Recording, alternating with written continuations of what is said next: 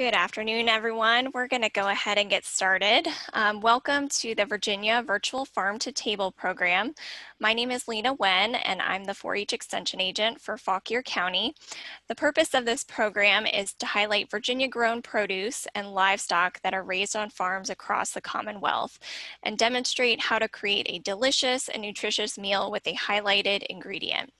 This educational program will highlight Virginia agriculture, community nutrition, and farm-to-table connections, and is brought to you by Virginia Cooperative Extension.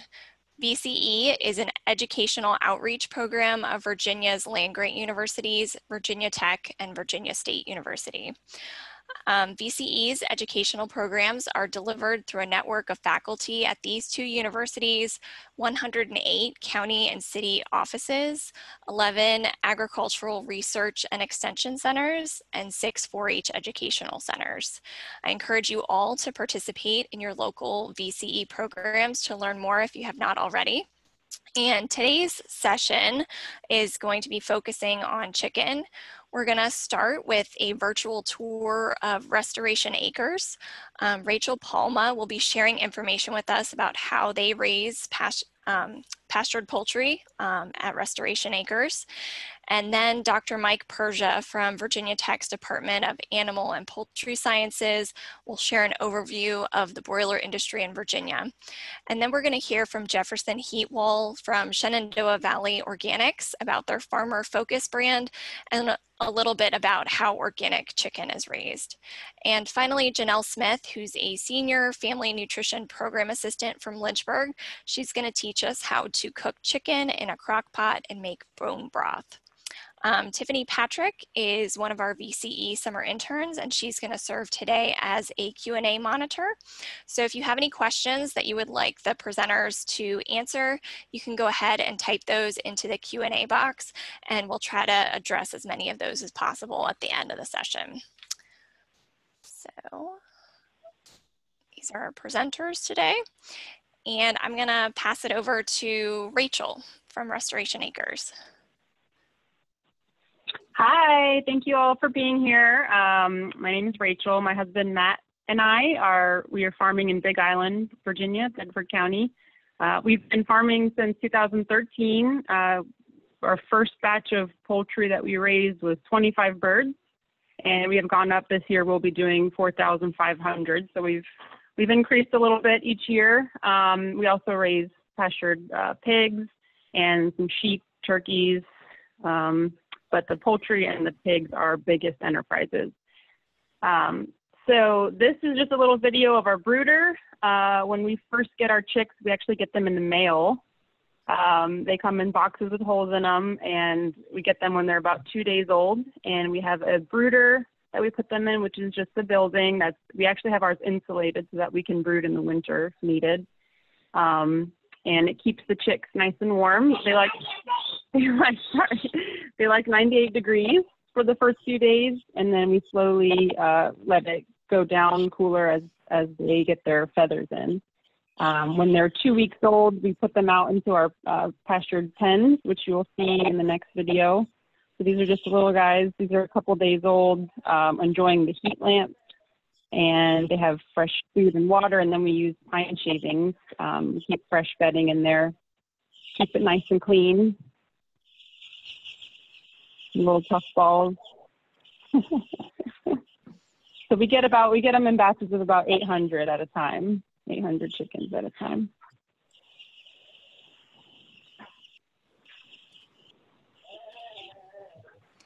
We don't have any in the brooder right now, so this is actually a video from a few months ago. We've got turkeys in the brooder. All right, so here's another a video of our chicken pens. So I recorded this a couple days ago, so we'll go ahead and play it, and I'll explain what we do with the pens. This is Rachel with Restoration Acres Farm. I'm going to give you a little snapshot of what we do here with our pastured chicken. Here are our chicken pens. Wanted to give you a view from far away so you can see what they look like. They're all lined up. We currently have 10 of them going, and I'll get a little bit closer to show you exactly what we do with them. So here's a close-up of one of our chicken pens or chicken shelters or chicken tractors, all kinds of different names for them. But basically it's just a structure that's mobile that we have out right on the grass that the chickens live in. You can see some in here now. These guys are about 4 weeks old. Drinking from water there. These pens are 10 feet by 12 feet by 2 feet high, and we put 70 to 80 birds in them at a time. Gives them plenty of room. As you can see, they're all in the shade right now, but they have the option to come out and sunbathe. They have their feed in there, they have fresh water, protection from the elements, rain, wind, sunshine. They have protection on the back, as you can see, on part of the sides. These structures get moved every day. So I'll show you what our dolly looks like over here. This is a dolly.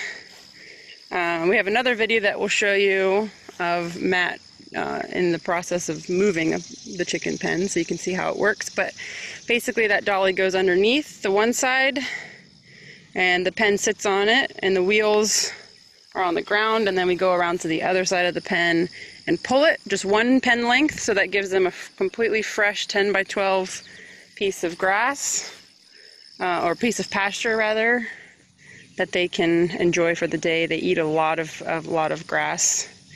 And we've got 10 of them. So it only takes maybe one person, maybe 30 minutes max, to move them all, feed them all, and water them all every day, every morning. And then in the evenings we come back, fill their waters, top off their feed. So you're looking at less than an hour a day. You take care of 10 chicken pens. It's 800 chickens at a time, because there's about 80 in each pen. Here's a better view of the inside. All the birdies enjoying the shade on this very hot day. They're actually very active grazers. They eat a lot of grass. And then they also have a non-GMO grain ration that we get from a local mill that they enjoy.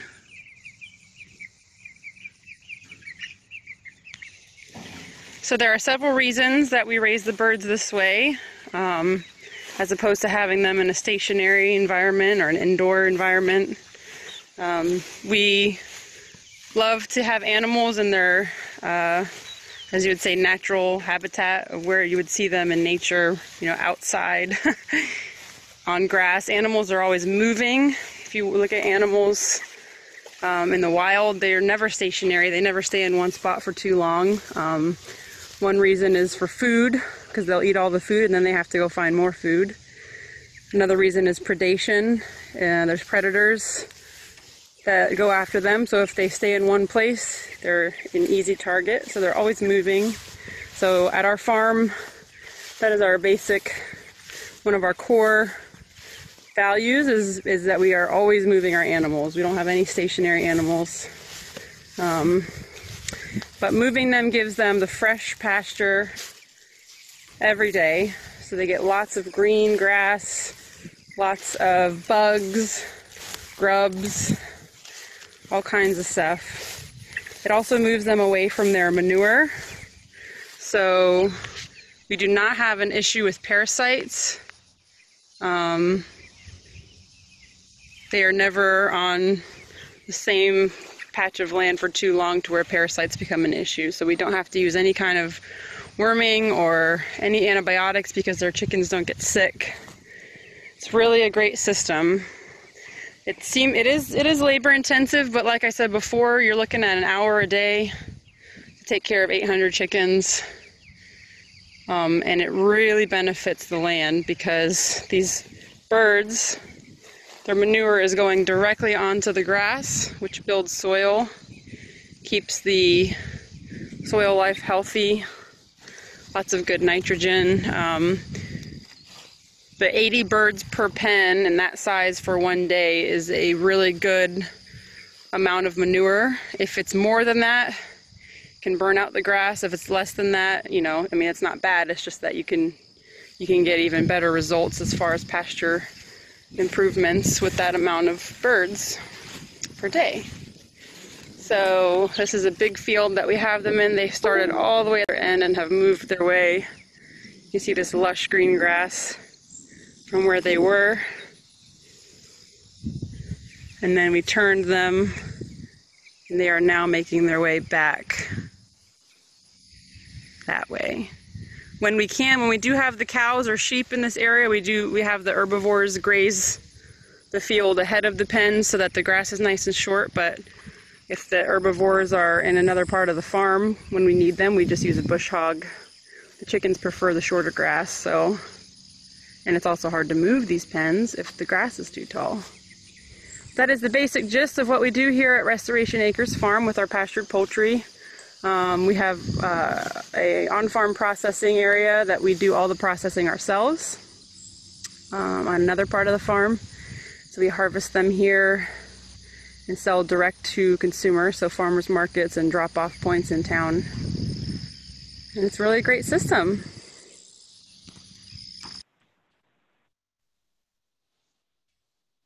Hi.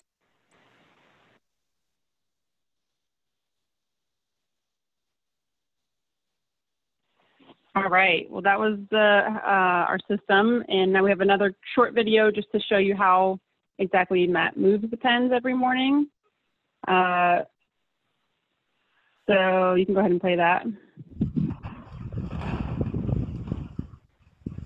He lifts the pen up a couple times to kind of notify the chickens that he's about to move them. It only takes them maybe 2 moves to learn the gist. And so he slides the dolly under there, walks around. Our dog Banjo there actually does help sometimes, helps chase the chickens through if they're not moving. But as you can see, these are older birds and they're just moving right along. They walk and he pulls it until it's all into fresh grass.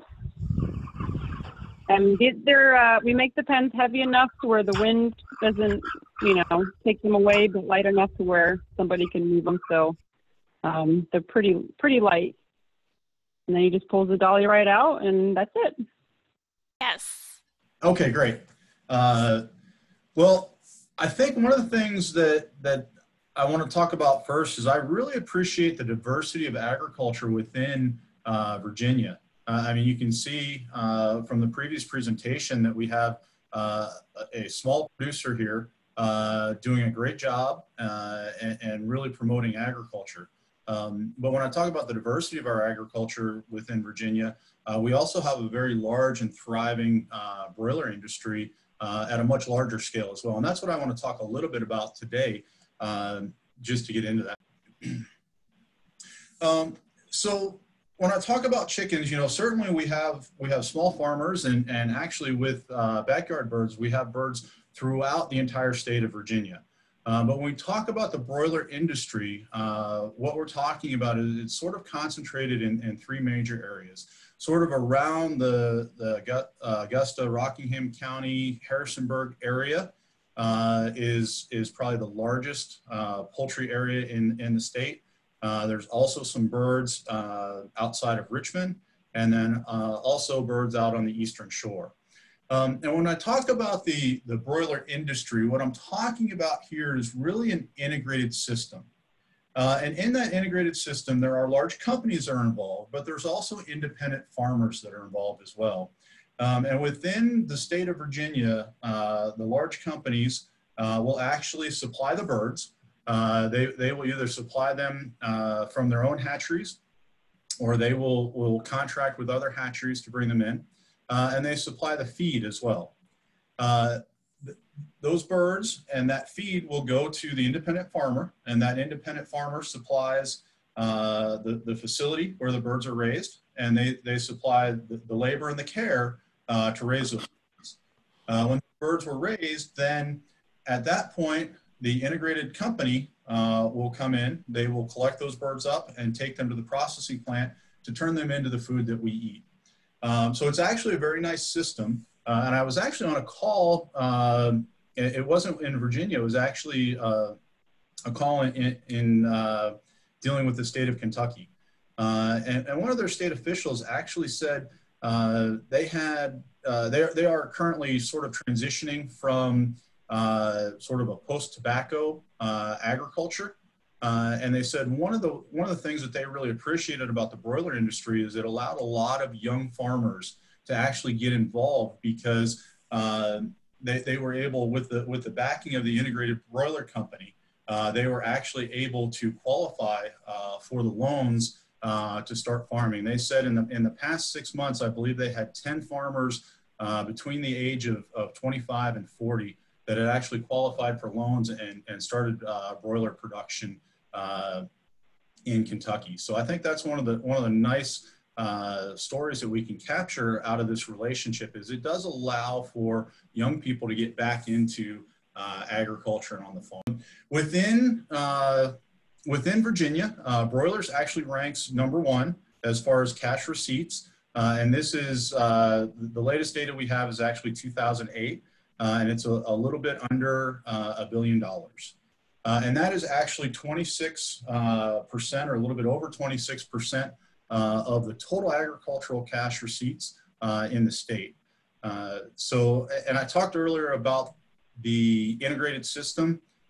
Basically, those broilers, you've got larger companies, but they work with over 800 independent farmers.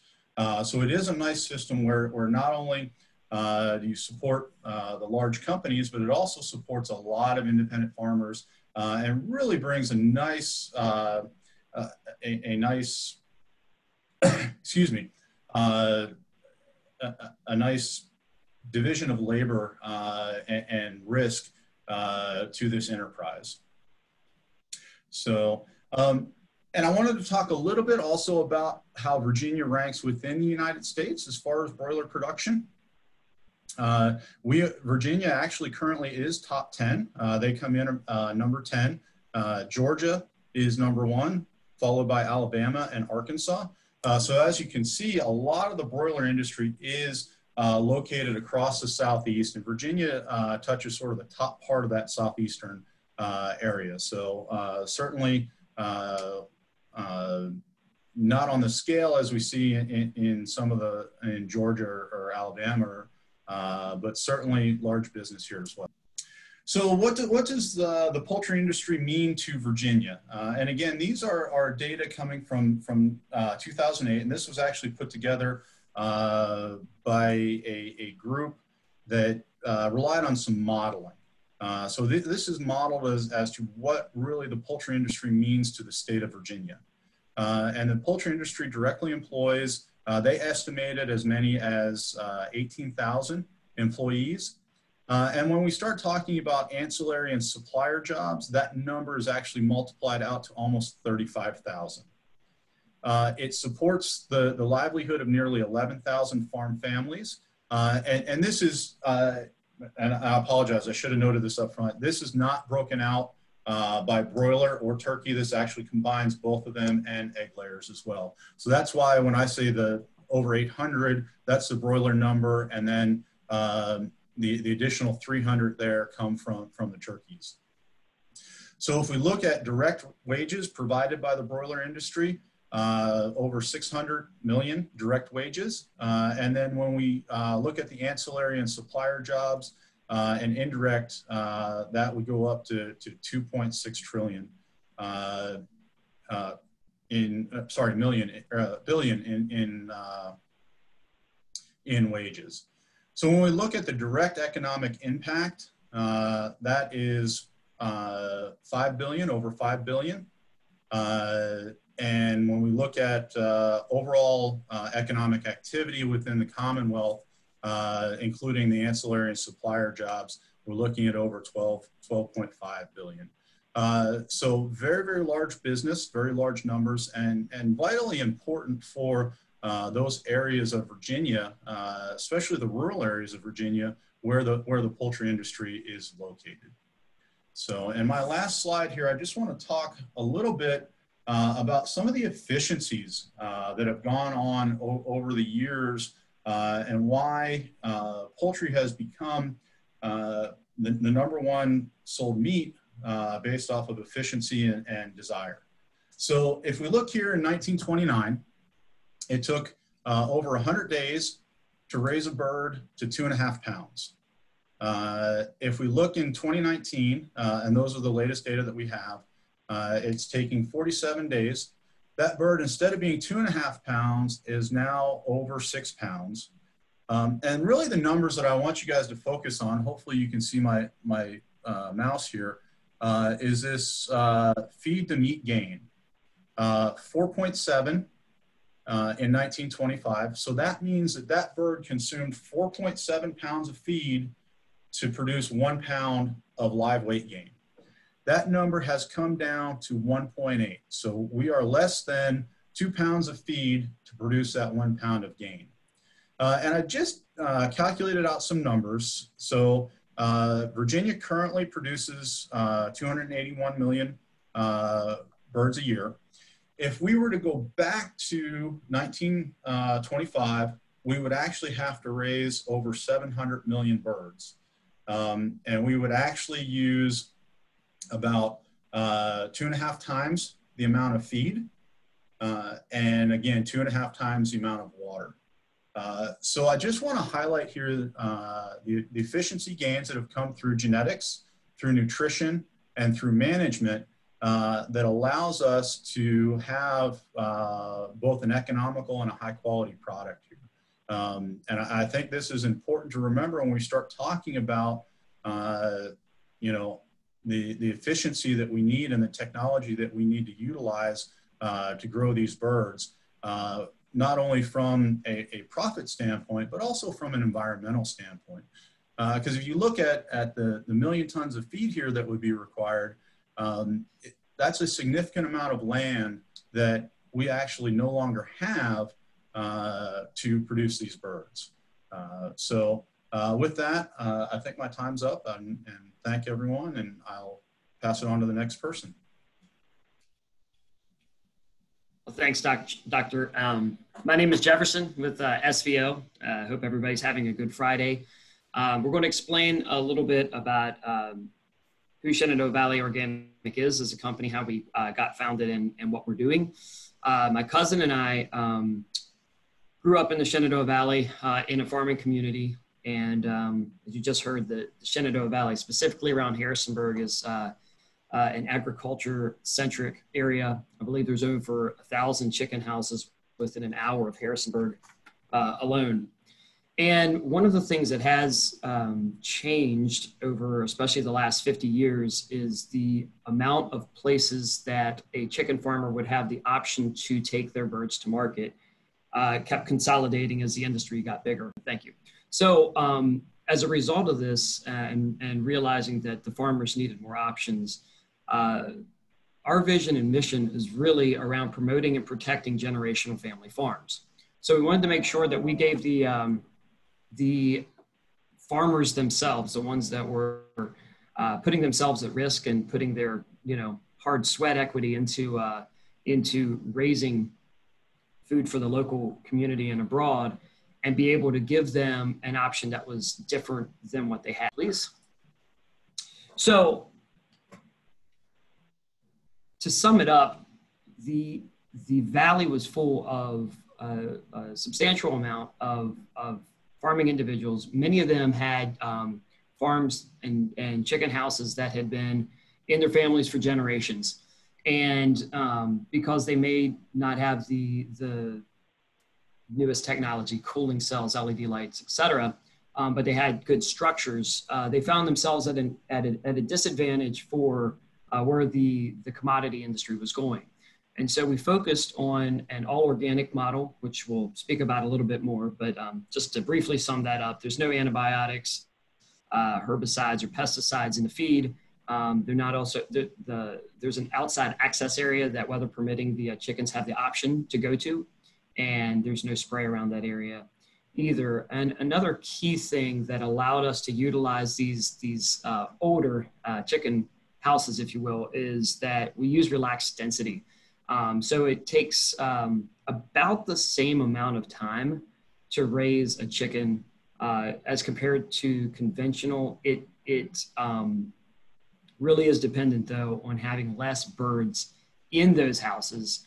They live a very active lifestyle. They're able to walk freely. We have within the organic standards as well, we also are double humane certified. So there are perches and what we like to call enrichments, which are structures that both could give shade from the outside, allow the chickens to perch and climb and live a more natural life cycle. And so what we're able to do as well, since we operate out of Harrisonburg, Virginia, we're actually using what was an abandoned turkey plant, retrofitted that and started operating in 2014. And the model works with, again, existing farmers, but as opposed to most of the commodity industry, the chickens actually contractually own their own flocks.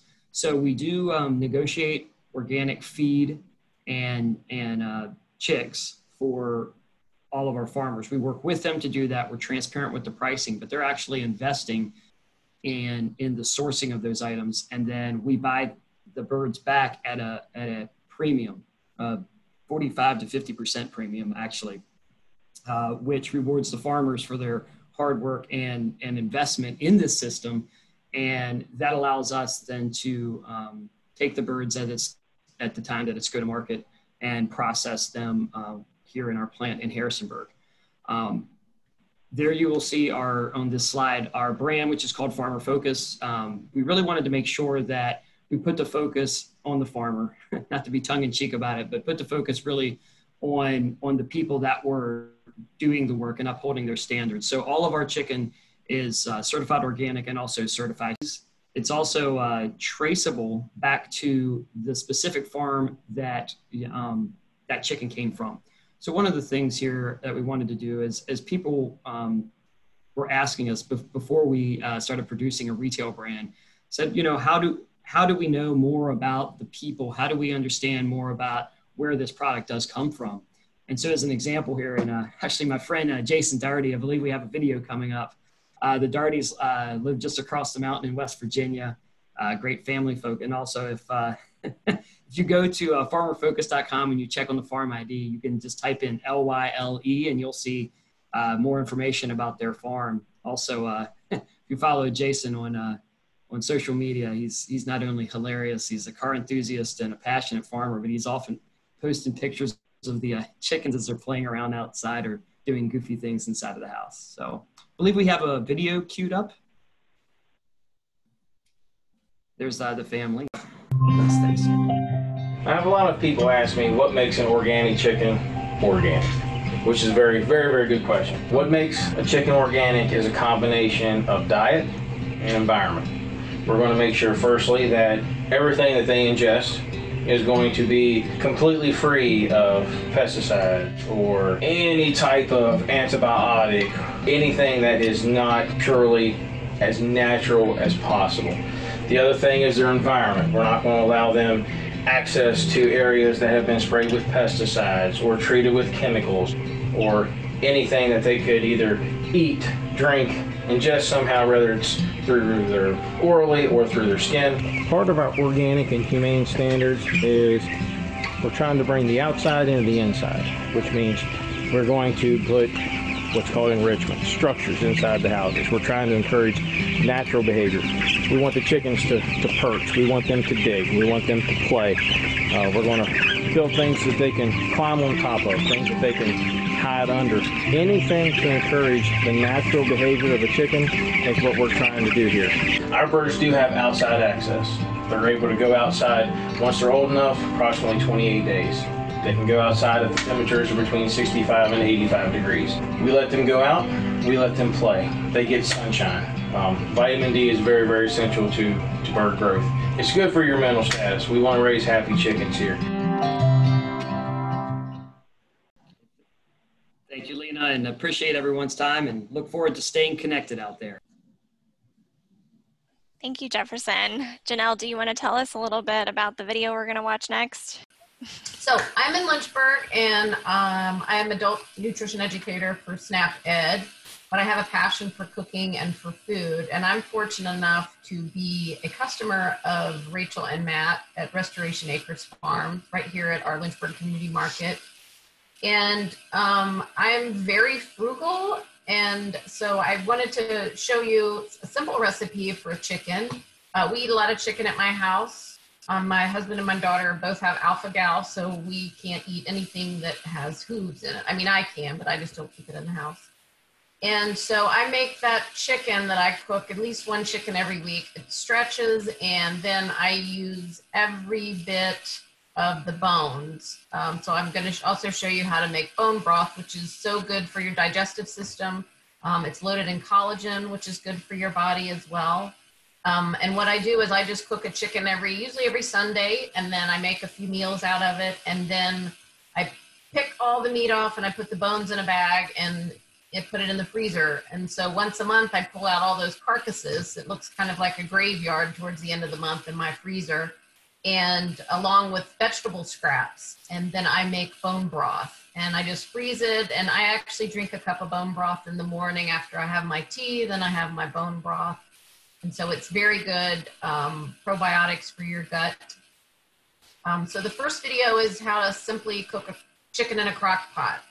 And then the next video will just explain how to make bone broth very simply, and I'm available for any questions you have. Thanks for having me.